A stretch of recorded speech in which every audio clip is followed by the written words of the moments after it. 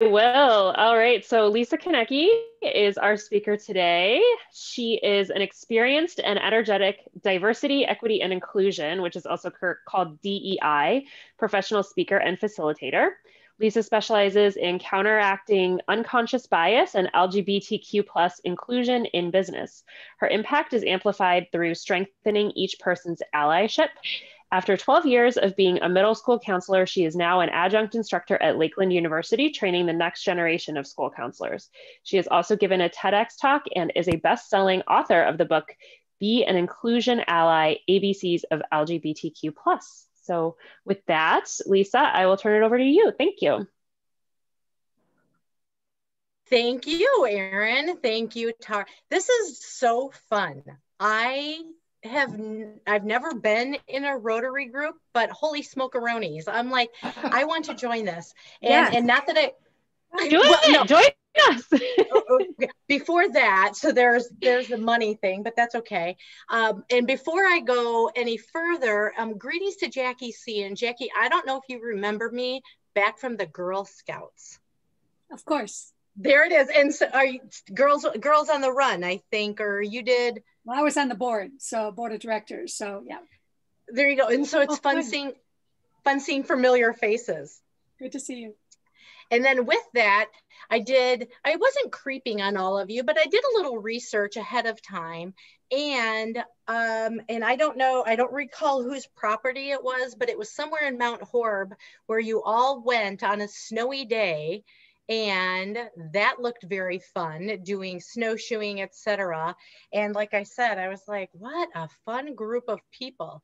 And the one thing that I can recall is that in a moment, you'll hear where I grew up, but having snow in the beer, or having beer in the snow as your cooler, that's perfect. And, that's what you did in high school. I grew up in the 80s. And then in the summer, then we would go by a creek. And so there are those were our coolers, so we didn't have to pay for beer or haul coolers anywhere. So it was like, oh, this is going to be very fun. And then going along, okay, my talk is about 3 strategies to improve diversity, equity, and inclusion. Another compliment. Never have I ever, that's another game that you could play another time, but drinking or not drinking, whatever you want to do. Have I run into a group where I've done the research on that I'm going to speak to? So I've spoken in almost 30 states now. And I was like, they already do this. Well, then they have this. Yep. Well, there's an example of this. So I'm just going to laud and, applaud all of you for what you're doing so well with this. So hopefully we'll learn a little bit something along the ways, but this is going to be fun. And so a little background. So I was a summer camp director, YMCA and Girl Scouts for 20 years, middle and a high school counselor for 12. If you remember middle school, or maybe you know someone who's still in middle school, wow, good times. So really nothing phases me. So if you want to ask questions during the presentation, that is just peachy keen. And now I'm a professor. So now I train the next generation of school counselors. And I'm also talking about how they can be better people. So I'll talk about what you Rotarians are doing especially well in South Madison. And maybe all of them are, but I mean, if I had to put a club up there, you'd be right at the top with that. So I have what's called my Inclusion Institute Certified Diversity Practitioner. So I have a fancy letters behind my name that I've done a lot of research on how to be inclusive to lots of different populations, abilities, organizations, etc. And when I'm doing this, one of the things that intrigues me the most is learning about our Indigenous population. And so at the beginning of my presentations, I like to do a land recognition. So I'm currently living in the Middleton area, and this is for Madison. So I know that some people are around, the South Madison area. So I'm just going to read what the land acknowledgement is. And this is what it says. We recognize this land as the ancestral home of the Ho-Chunk Nation, who have called this land Dejope since time immemorial. In the first treaty following the Indian Removal Act in 1830, the state government forcibly removed the Ho-Chunk from their home in 1832.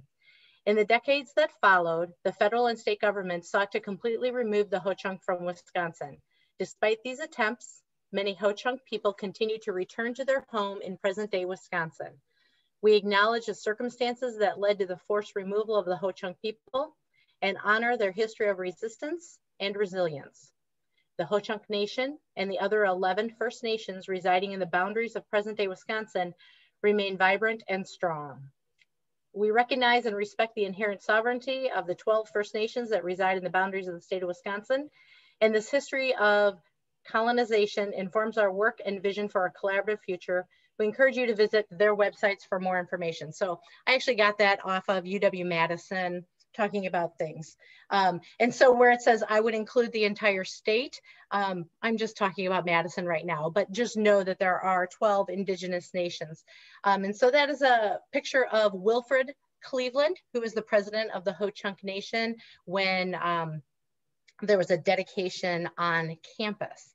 And so it was fun listening to all of you in the beginning of where you've come from and, you know, different celebrations at UW football games and such. And so I just wanted to put that out there as a reminder of that as well. So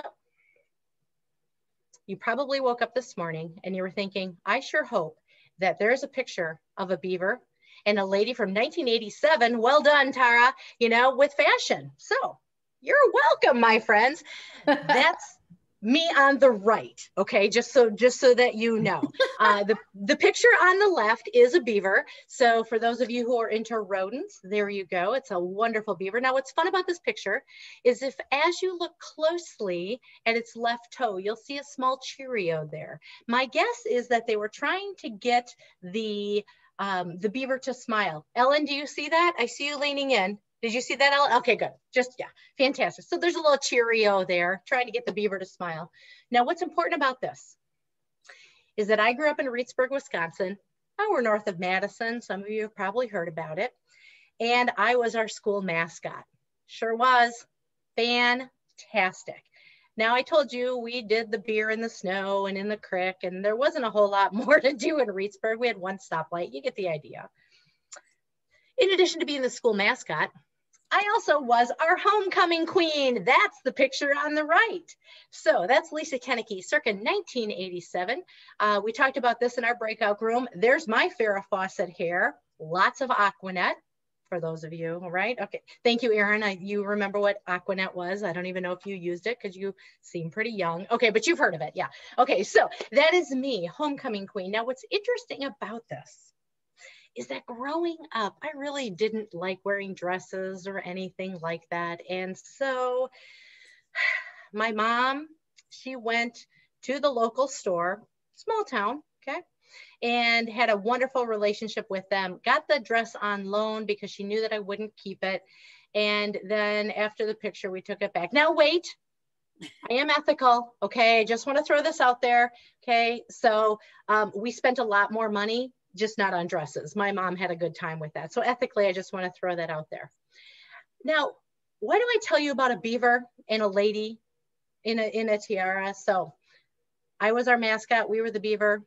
I was the homecoming queen. So if you have any questions later about, you know, Queen Beaver, I'm your lady. That's my salute. Do feel free to ask me any questions. But I bring it up because in Reedsburg, Wisconsin, growing up in the 80s, the biggest difference was you were either Lutheran or you were Catholic. If you were Methodist, you weren't even in the equation.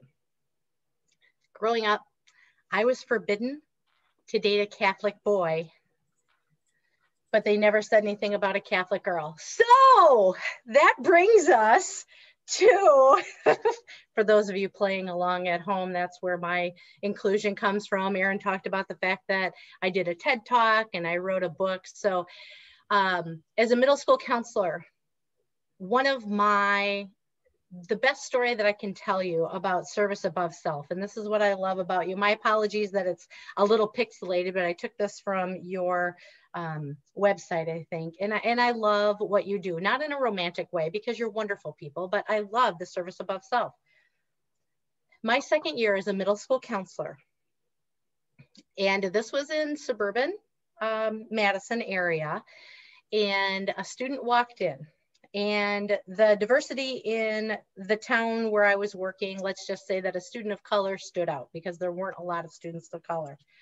And the student came in, 7th grader, sat down, looked at me and said, "Miss Koenecke, it's easier pretending to be a boy than it is to be gay in this town."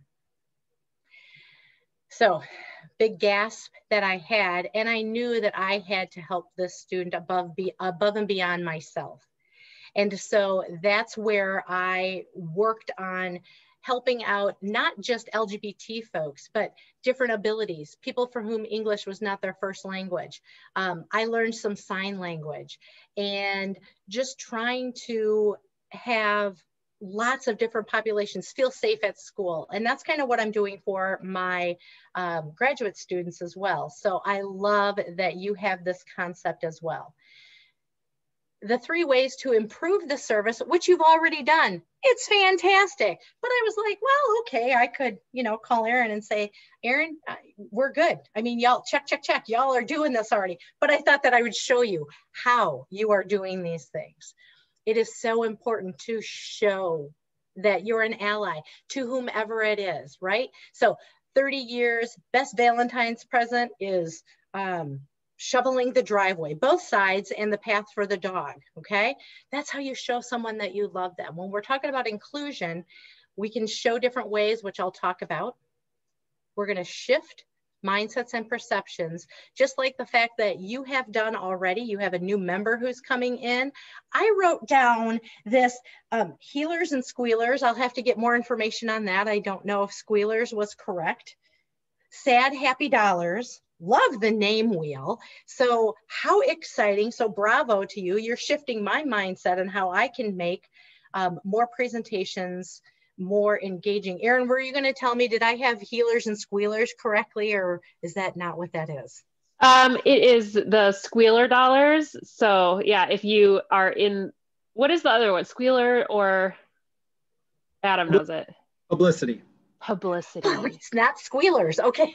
Squealer. It is squealers. So if you, you can own up to your own publicity, or if you see somebody else that has gotten some publicity, that's a squealer dollar. And Adam, thank you for staying on with that. And Erin, thank you for explaining that. I'm glad I asked, because I was like, wow, I hope no one's in the witness protection plan. And then all of a sudden, like they squeal on them, and I was like, oh, well, no, I don't think that you would do that. So anyway, I just love that you have those ideas, because you are shaping such a positive culture. This is my 2nd time being in this meeting. My wife's Angela Presto spoke earlier to you, and I'm just so impressed with how you do these things. And the 4-way test. You talked about this at the beginning, and I was like, how did they know I was going to talk about this in my presentation? Well, of course not, because this is what you do. This is what makes a good person. So the things you think, say, or do. So I'm going to attribute this to you, my friends, as I move forward in my presentations. Is it the truth? These are the things we tell our middle school students. So maybe I have a whole lot of future Rotarians that I need to, boost up. I was a Rotarian of the month when I was a youth person too. Truth, is it fair? Goodwill, better friendships, beneficial. That's what this is so exciting. And then you have all of these wonderful fundraisers, right? Scoop, there it is. So I saw that one. That's another way to show what you're doing. When we are thinking about whether we are volunteering our time for the Rotary here, or Erin, I know you're a lawyer.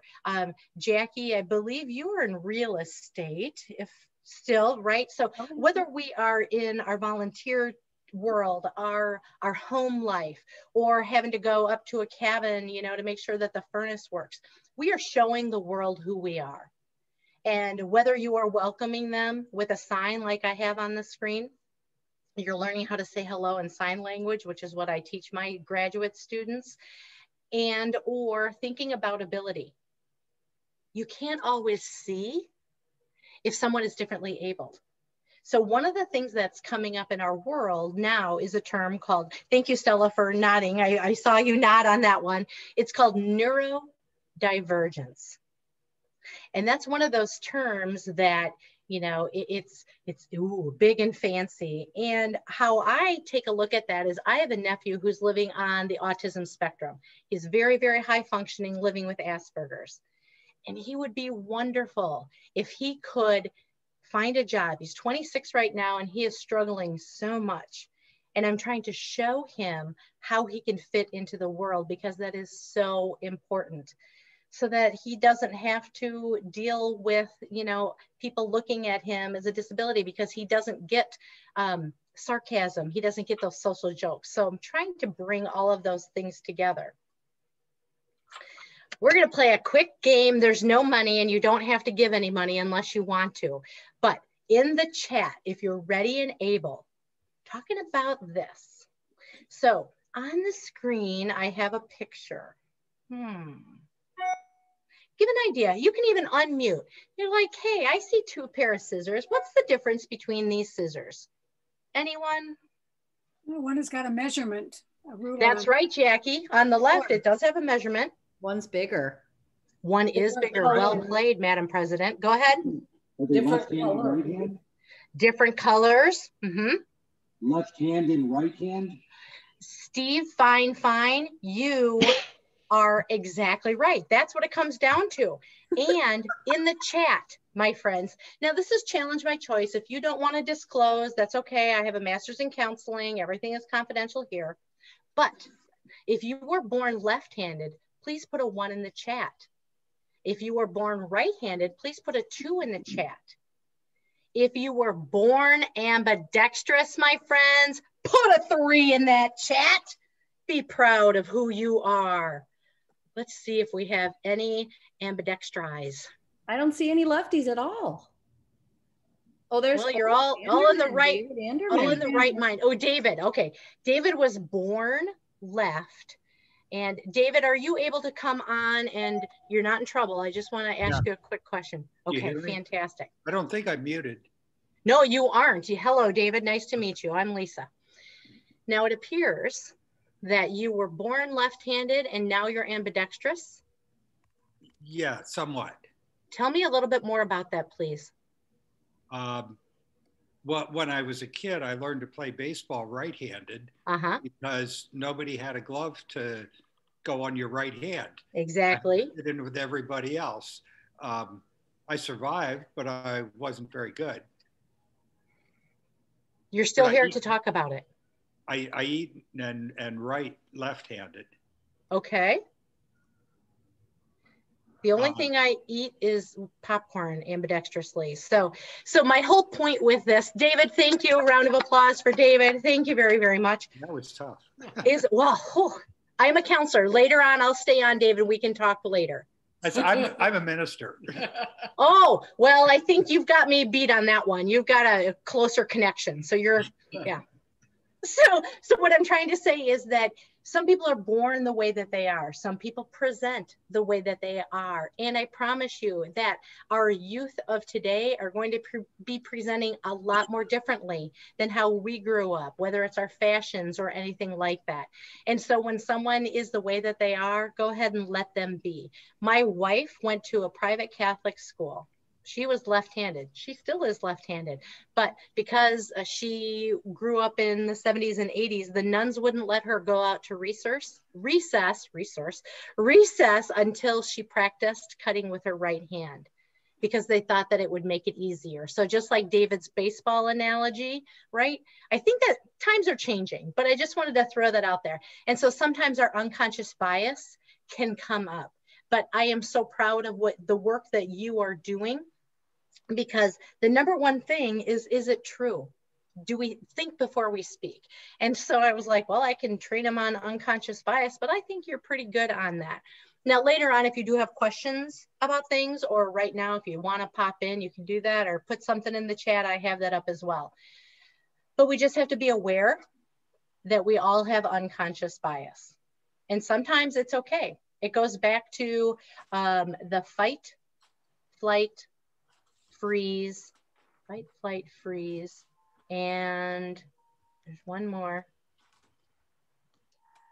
It'll come to me after the presentation. I can't think of it right now, but that's why we have those things, to keep us safe. But we also need to be careful that if we see someone who maybe is of a different race, you know, do we automatically clutch our purse or walk on the other side of the street? So just keeping those things in mind. So that's how we can show that we are inclusive, which you are doing a great job already. The next thing that we want to do is we want to shift mindsets and perceptions. So some things have already shifted. The fact that when I grew up, my parents were in Rotary as well. They were in Rotary in Reedsburg. They didn't tell me how fun these meetings could be and how interactive you are. And the shift for me was, this is fantastic. And I knew that you always did foundations and that you raised money for great causes. I knew that. And it's shifting the way that I'm taking a look at how I can add benefit to your club or to any other club, or to speak about the things that you do. So I have a picture of a small a and a capital A. And if you remember the student that came into my office, that day I was just a small a ally. Now it was a student of color and they were pretending to be a boy instead of being gay. And I had to shift from being a small a ally to where I didn't say anything because I didn't want to get fired. And this was 10 years ago. And I am a white woman of privilege, and I was worried about that in my small town. So that day I shifted to a capital A ally. And I came back the next day and I was like, okay, I need to help this student because I didn't want this kid going home and killing themselves and not having an ally in the building. So that was my shift. Another shift can be maybe you hear a racist joke, and rather than just sitting back and just being a small a ally, maybe you're going to stand up and say, you know what, that's not cool. That's what a capital A ally does. Or especially if families are hard. And so maybe talking to your family, maybe you just need to send them a message kindly on social media or unfollow them. That's what I did because I was like, I can't beat this one right here. And David, maybe I needed you as a minister to help me with that situation. That's a whole nother conversation. But anyway, so my shift in what I'm telling you is that you can do these things. And your shift that I have found came in Guatemala. And so I know that Marlyn is on here, and I was going to give, she's in the video of this, Lynn, a shout out. So Marlyn, Lynn, bravo for what you're doing. And I watched this video and it shifted again to where I was like, holy smokeronis. That's the second time I've said that. Like, you people are amazing. Yay for all of you and all that you're doing. And planting seeds in these people. I'm sure you've seen the video. They live in a dump and they're trying to make the best of what they can. And if they were to just stay there, right? And we would have a microaggression on, well, that's what they look like. So that's one microaggression. So maybe because of their skin color, they're poor. I'm not saying you do this, microaggression. Well, look where they live. They have to be poor. They're, outside of the dump and they're probably smelly and, things like that. But Lynn, thank you I can see your video now, my friend. And Lynn, what you taught me is that the best thing, this is what the community wanted. The community asked for this. They wanted to do these things. And Lynn, I just have to say that was wonderful, that it was not even that I was thinking that I had this microaggression, but I was like, yay for what you're doing. So I just wanted to applaud you, Lynn. I'm sure it's not just you. No, our club is behind that. Your club is behind that. And what you're doing, my friend, and club, is you're showing other clubs how to break down these barriers and to move beyond microaggressions, right?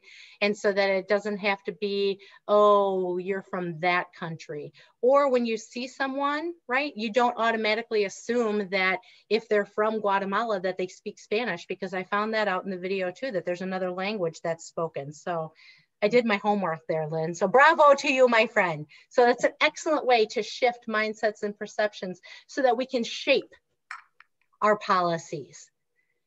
And Tara, way to wear your mask. I think that's you under that mask there, right? Mm-hmm. Yes. So your people in action, because we are shaping. Now here's what's fun is that this picture right here is all three. Bravo to you. You're showing how to do it. You're shifting mindsets and perceptions that you're not just, it's not just me, but I want to protect everyone else. And then you're branding with the Rotarians. Hello. So shifting mindsets, because I think everyone knows that the Rotarians, that you're a service club. But what do you really do? Service above self. Hello. Brand it. Hashtag it. Put that everywhere. Because if I were looking at joining a club, hello, here's your engagement. So I said that we were going to talk about microaggressions. We were going to talk about engagement. We were going to talk about unconscious bias. And again, so I got this right off of I did your website and your Facebook page a lot. So I'm not sure where I got this, but here's how you get the engagement. And you already have a new member who's going to be joining today. So that's fantastic. If I can buy into these values, that's how I shape my world. That's how I shape the conversation with young people. That's how I shape my neighborhood, by helping people. That's how I shape becoming the next brought person in the stands who wants to learn. And you don't have to be a boy. Girls can grill too. I just want to throw that out there. So yay. There you go. Top chef at your brat fair. So, and then, just be awesome. Why not? That's fantastic. So show that you're doing what you're doing, which you already are, my friends. You are shifting mindsets and perceptions so that someone says, you know what? No, those kids in Guatemala, let them do their own thing. You know what? By helping that kid in Guatemala understand, well, it's more than just seeds, though. I think that, you're building this community center. That's going to be a future leader. That's going to help all of us. So you are shifting those mindsets and perceptions, and you're shaping the world to be such a better place. Again, you gave me so much good work here. I was like, well, okay, I'll just jump on your bandwagon and see what you're doing. So I'm kind of done. And I'm going to open it up for questions.